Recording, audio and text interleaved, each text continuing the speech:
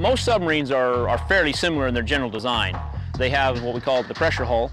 That's where all the equipment that has to stay dry and where the people work at. Outside of the pressure hull, we have main ballast tanks. The very bow of the submarine, we have a sphere with a large number of sonar transducers on it. Just inside of that, we'll have the torpedo room. Above the torpedo room, you'll normally find the control room. Also in the control room, you'll find the periscopes. Scattered throughout the submarine, you'll find the berthing compartments. If we move on back, we'll find the galley and the wardroom. As we go aft, we find the engine room where the propulsion machinery is at. It's also where we produce all of our power and water. And the very stern of the ship, you have the screw, which is what drives us, provides all of our propulsion. That's the basic anatomy of a submarine.